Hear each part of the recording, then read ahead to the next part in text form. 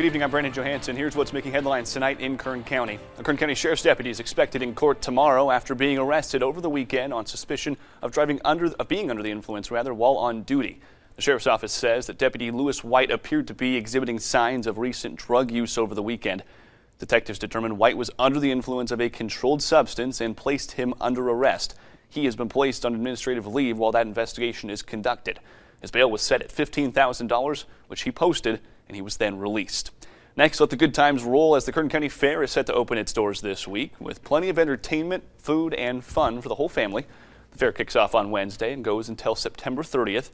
After you indulge in all that fair food like a fresh baked cinnamon roll or a turkey leg and enjoy all the rides, you can then dance to music as the Beach Boys are set to take the stage Wednesday night. That show set for 8 p.m. And finally, looking ahead to tomorrow, the California Highway Patrol is holding an Age Well Drive Smart class to help older drivers stay safe and drive longer. Officials will discuss important issues such as safe driving habits, consequences of a poor choice behind the wheel, and tips on how to avoid a crash.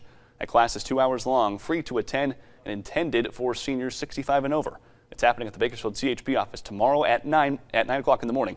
To sign up, just call 661-396-6600.